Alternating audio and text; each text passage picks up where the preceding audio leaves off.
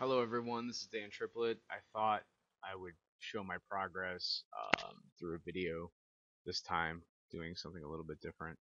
So here's my character rigged, and um, I use what's called geodesic voxel binding, and it makes the skinning so much easier. It's actually it became available in Maya 2015, so anybody who's using 2015 or 2016 should be able to have it.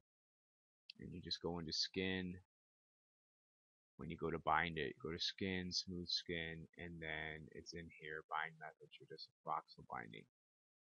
Max influence of 5 is probably too high, but it works, so I got it to work anyway. So you can see that very little